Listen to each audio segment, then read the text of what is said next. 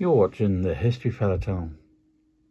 Please feel free to like and subscribe to this channel, as all new subscribers really does help small YouTube channels. In today's video we're looking at Albert Sidney Johnston. Albert Johnston was born on February the 2nd, 1803 and would die on April the 6th, 1862. Johnston served as a general in three different armies: the Texican Army, the United States Army and the Confederate States Army.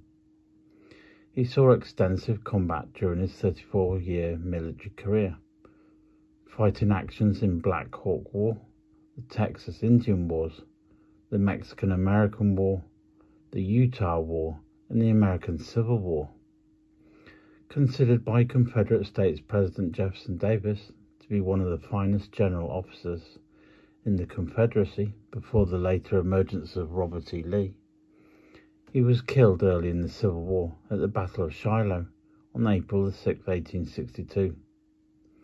Johnston was the highest ranking officer on either side killed during the entire war.